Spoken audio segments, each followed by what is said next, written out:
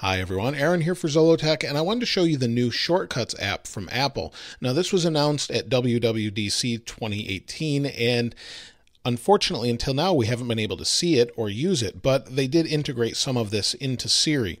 Now this is really just an extension or a redo of Workflow, and the Workflow app is still available on the App Store, but in order to get the Shortcuts app you have to sign up for it at the developer portal. Once you're accepted, then you can use Test Flight to install it, so it's not available to everyone just yet. Now let's go into Shortcuts. Now as you can see, there's a bunch of examples, and what you can think of this as is basically Automator for your iPhone, or a very easy programming language for your iPhone. It's pretty straightforward, but it can get pretty complicated as well. So you've got shortcuts for sharing, you've got wonderful widget shortcuts, you've got run shortcuts in other apps, and then you've got your different things such as Essentials, Morning Routine, iPhone 10, Quick Shortcuts, featured a ton of different things here. So I added log water. You could do log run, log my weight, log caffeine. So if I want to create that one, I just hit get shortcut and it adds it to your library. So if we go over to the library, you'll see it's here. And if we tap these three dots, we can see what the program itself is. And you'll see what it's going to do is show a list. You can add new items. Then it's going to prompt you how many fluid ounces, and then log it into your health app. So you do have to grant it access to do these things. And if you want to run it right from here, you can just hit play. And how many fluid ounces of water did you drink? You can just log that there.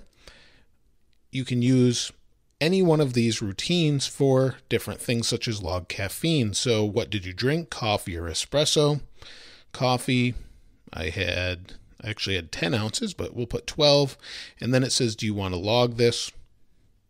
And allow. So next time I log it, if I do it again, we'll say 8 ounces, it logs that I just drank caffeine, and I can do it later. Now the great thing about this is you can add this to Siri too to open it by itself.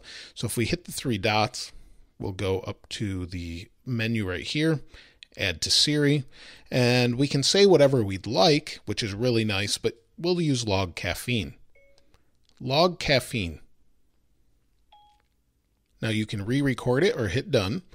And now we could either add it to the home screen or share the shortcut. Let's use Siri to try this out. Log caffeine. So it opens shortcuts and runs it just like we ran it there.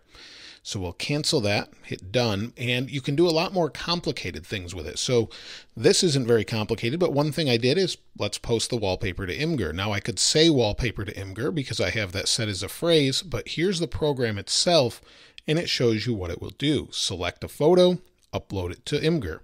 Pretty simple and straightforward. So we'll hit done. Wallpaper to Imgur. So it's going to have me select a wallpaper or whatever I'd like. I selected one, upload to Imgur, and of course I didn't put a title or description, and I should have done that, but you get the idea, and there's the link. So if you want to get that one, that's where it's at. So we'll hit done, and now you can see we've got other things. Now there's some more complicated tasks as well, such as where was this taken? So I did build these. I found some websites with some really complicated formulas and tried to build them myself. And you'll see there's a bunch of variables in here, and they're not terribly complicated once you understand the concept of it. So it's saying select photos, set a variable, get the details of the image. So the variable is basically just a name. Get the details of the image, get the distance.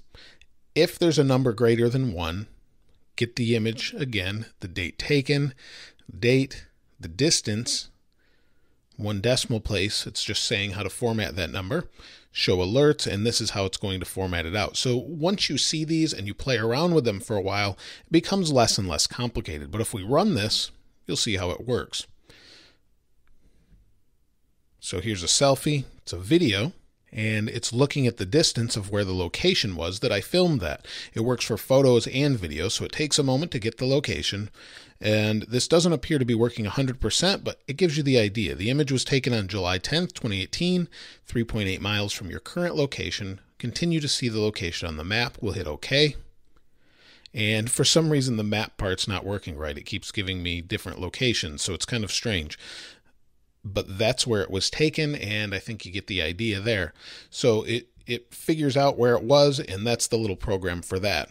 And you can do all sorts of different things with this, like share YouTube links, last photo to Instagram, and the ideas go on and on and on, and pretty much anything you can think of that's available in here, you can post here.